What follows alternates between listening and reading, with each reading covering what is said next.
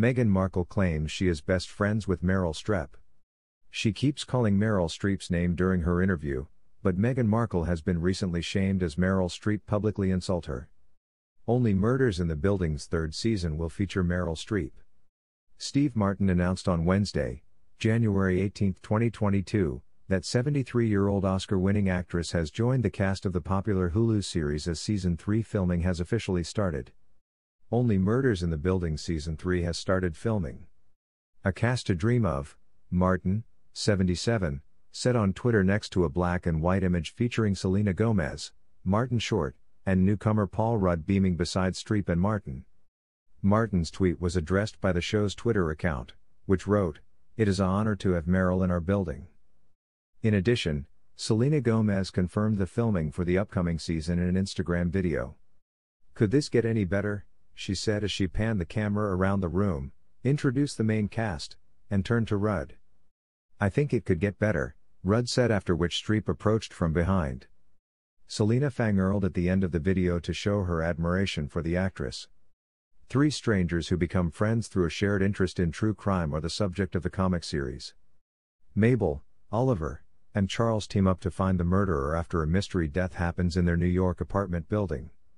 As the second season of the show was still airing on Hulu in July 2022, a renewal was announced.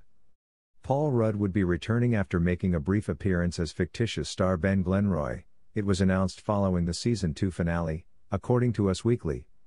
Given their close connection, Camilla chose Diana's favorite designer for coronation. The iconic designer who has dressed some of the most famous women in the world has been chosen by the Queen Consort to create her gown for the coronation. After their friendship, Camilla, Queen Consort, picked renowned fashion designer Bruce Oldfield to create her coronation gown. Many of Princess Diana's 1980s costumes were created by Mr. Oldfield, who was also well known as one of the fashion icon's favorites. The 72-year-old fashion designer has declined to confirm his choice, responding to inquiries with "What can I say?" Yet a source informed The Sun, "In many respects, it is the logical and natural decision because Camilla and Bruce have a long-standing, strong connection. Bruce has earned Camilla's trust by consistently providing her with dresses for significant occasions in recent years.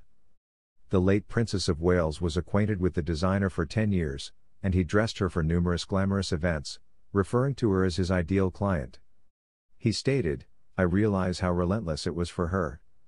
She was indeed attired as though she were attending a wedding every day.'" Before establishing his first store in 1984, Mr. Oldfield started creating couture garments in 1978. He received an OBE in 1990, and for the past 10 years, he has dressed the new Queen Consort for a variety of occasions. He fashioned her a lace dress in a pale turquoise color for a 2013 tour of Sri Lanka, and it received accolades.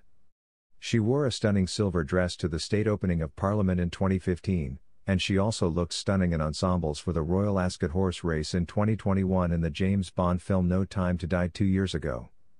"I gave Diana her glitz and Camilla her confidence," he claimed.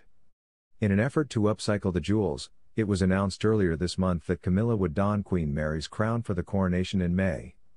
She will take out the contentious Koh-i-Noor diamond, which several nations, including India, claim as their own. In a poignant tribute, the crown will also be changed and embellished with a few of the late Queen's diamonds. Charles is rumored to be breaking centuries of custom by donning a military uniform rather than breeches and silk stockings.